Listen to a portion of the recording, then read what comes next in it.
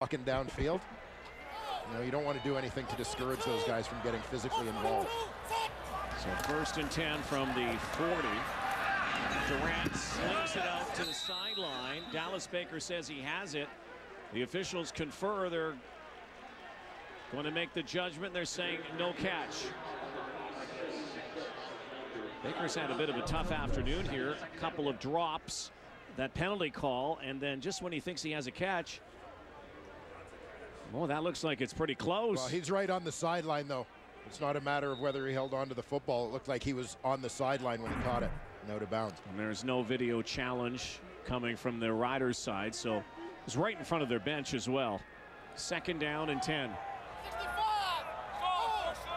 070. 070. Again, a deep drop for Durant. Going deep downfield. And caught. Getzlaf again inside the Argo 5-yard line. Chris Getzlaf continues to kill the Toronto Argonauts. 65-yard run after the gun by Darian Durant. A deep post-type route that turns into a cross. Darian Durant couldn't have thrown a more perfect pass to Chris Getzlaf on this play. Monster afternoon for Getzlaf. 5 catches, 137 yards, and a touchdown. Don't think that he's going to be a feature guy here in this series as well. Now 1st and goal from the Argonaut 5-yard line. A handoff to Dressler. He'll score. Touchdown. And just like that, the Saskatchewan Roughriders have their first lead of the ball game. Well, 2 things caught up to the Toronto Argonauts all at once.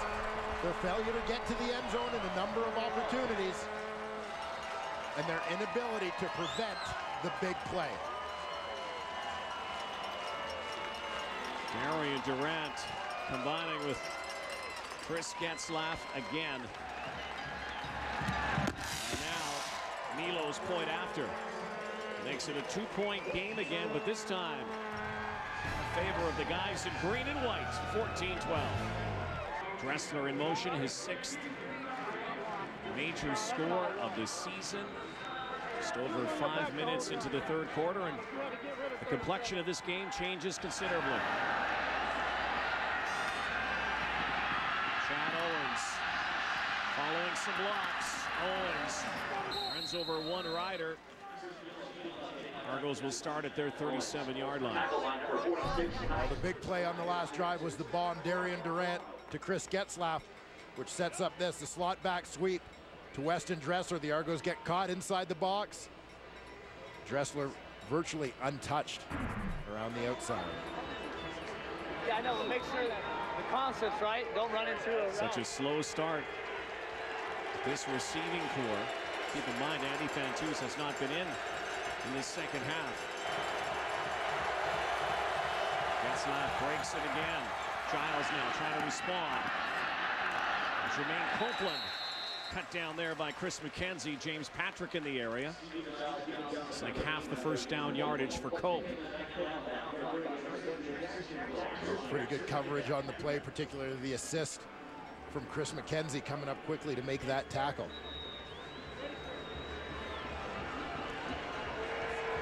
Tells you a lot about the Argo futility. Jermaine Copeland, their leading receiver in yardage, came into the game 18th in the league. Corey Boyd down Main Street, up near the midfield stripe. Good run by him. Argos will move the sticks again. A nice key breaker there by Argos offensive coordinator Jamie Elizondo. What a lot might have anticipated as a passing situation.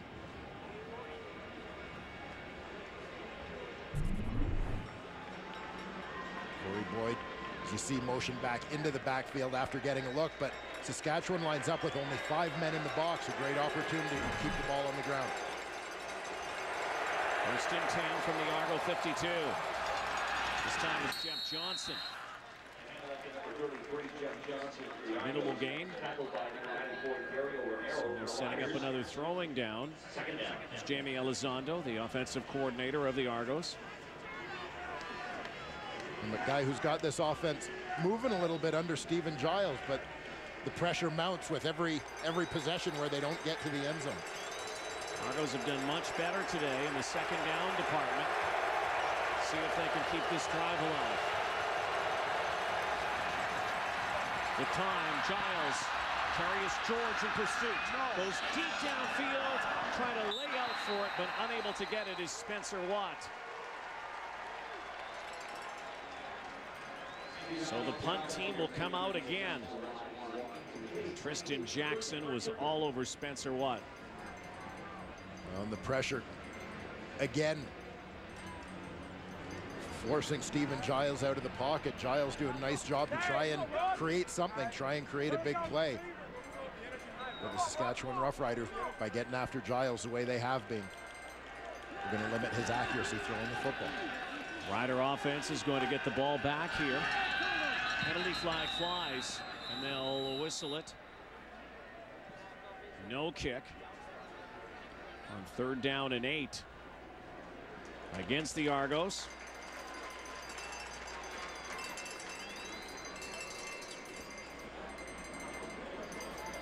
So they'll move this back and kick it from 5 yards. Toronto, number 37. 5-yard penalty remains, 3rd down. A little further. Prefontaine will launch this from just over his 35-yard line. Prefontaine, who is #1 in the CFL record books in terms of punting average during his career. There's a good kick.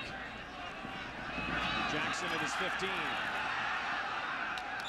Nowhere to go, picks it out to near the 20-yard line. 7:07 to go, 3rd quarter, 14-12, Saskatchewan.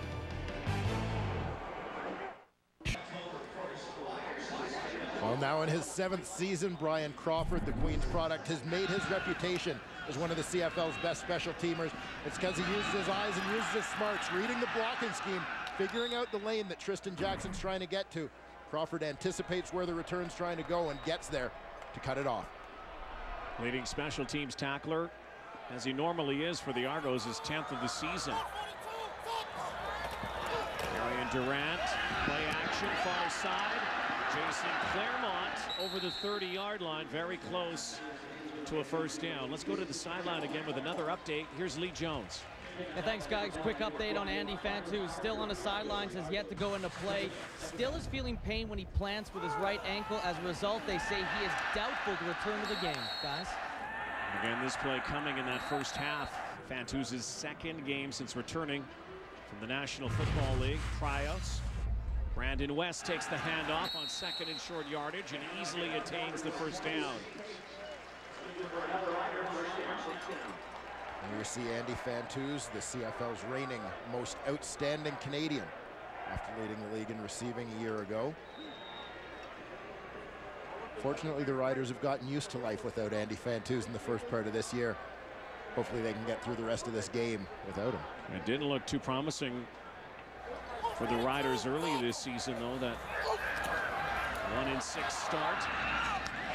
Getzlaff again up near midfield. Chris Getzlaff is now banged up and grimacing, slow to get up.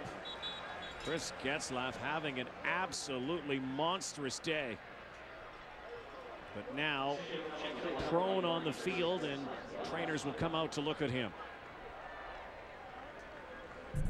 As the Rough Riders try to figure out what they're going to do with their dwindling receiving core, with right now 2 Canadians down, they're going to go to a 2-back formation.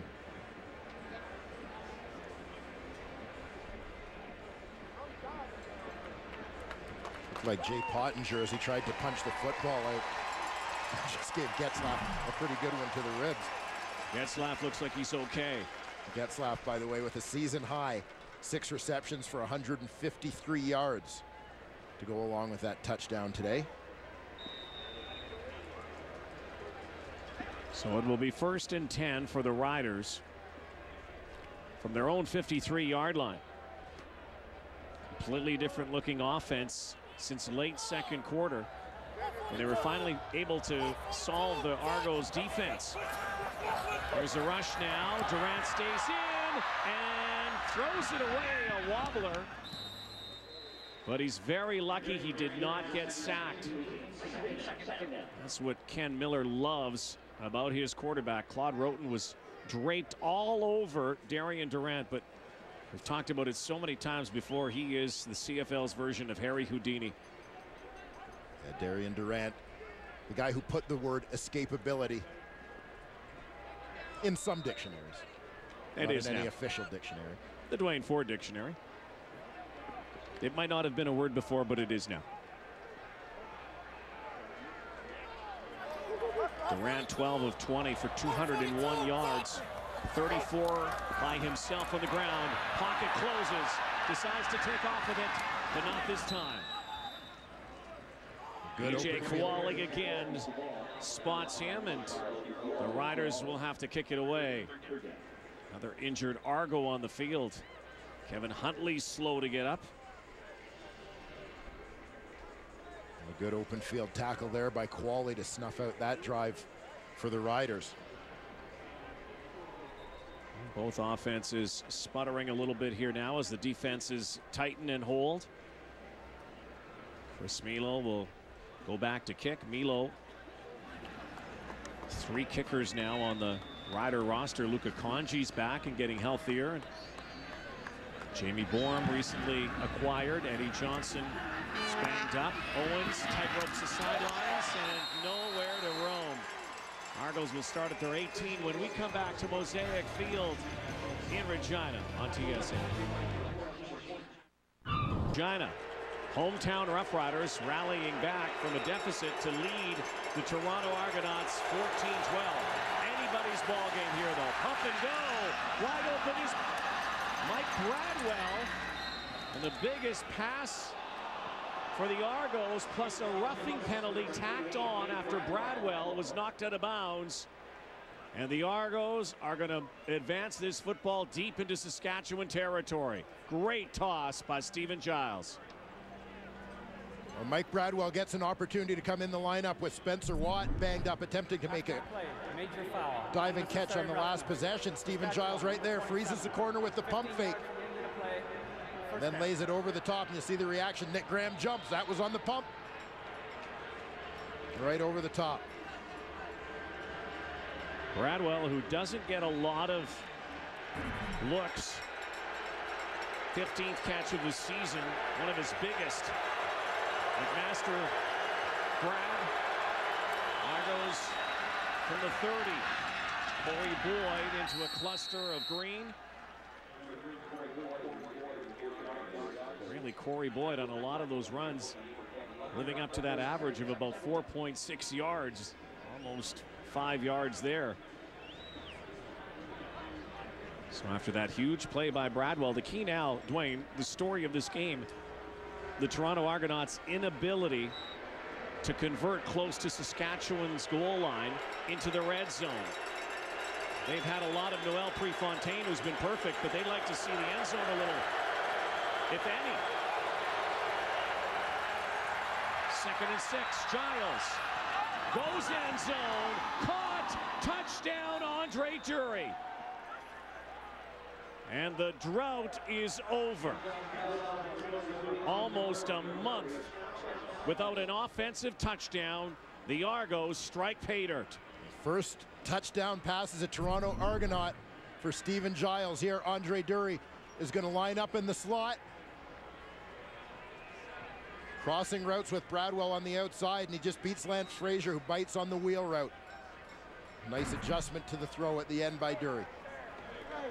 Stephen Giles' first touchdown pass as an Argo. Andre Dury hauls it in. 2nd touchdown of the season. After 186 minutes and 39 seconds and 33 possessions, the Argos offense finally finds the end zone. The Argos regain the lead. Andre Dury with his 2nd touchdown reception of the season. You'll see 33 possessions, 3 full games the Argos went without an offensive touchdown. Well, the well has been so dry, you wondered if they'd ever find it. We're suddenly looking at a different Argonaut team. This is a team that has struggled so poorly, so much in second halves of football games and in third quarters coming out of locker rooms, and really has spelled that 2-8 record this season. The second half, the point differential for the Argos this year, -64. You're not going to win too many football games with that ratio. Oh, and that's one of the big trends that this team aims to turn around. Stephen Giles, with 2 big throws on that possession, is sure doing his part to help them get out of that rut.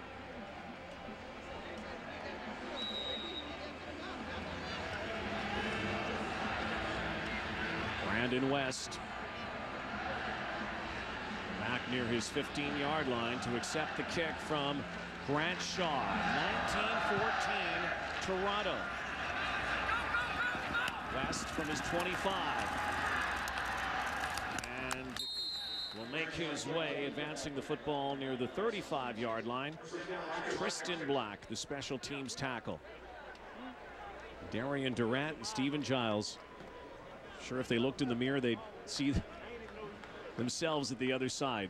Such similar quarterbacks, the way they throw the football, the way they run the football, and both of them have grown to become leaders as quarterbacks. Well, no question, to hear the 2 of them speak about each other yesterday, the mutual admiration that these guys developed for each other during their time as teammates certainly carries forward. Funny to hear Jim Barker talking about Darian Durant, and his coming of age was when Barker was with the Calgary Stampeders and Durant and Giles were fighting for the starting job, and Durant had his seminal moment when he threw a Hail Mary pass for Chris Getzlaf, and suddenly it was his team. Yeah, Barker absolutely. remembered that. Yeah, a big win against the Calgary Stampeders. You think back to that 08 season, Marcus Crandall gets injured. We were doing a game in BC at the time, and Stephen Giles initially went into the football game, but looking for someone to bring some calm to the huddle. Ken Miller felt Darian Durant was that guy. Durant, great play action here, some deception. Just a little pitch out to Getzlaf, but he could not hang on. There's a rarity. Second down now. We'll look back to that game in 2008. BC Place. Marcus Crandall was the starter after the trade of Kerry Joseph. He was injured. Giles, who had been acquired from Edmonton in the trade, came in. He was ineffective, so Ken Miller went to Darian Durant, looking to bring that sense of calm to the Rider huddle, knowing Durant could be that guy.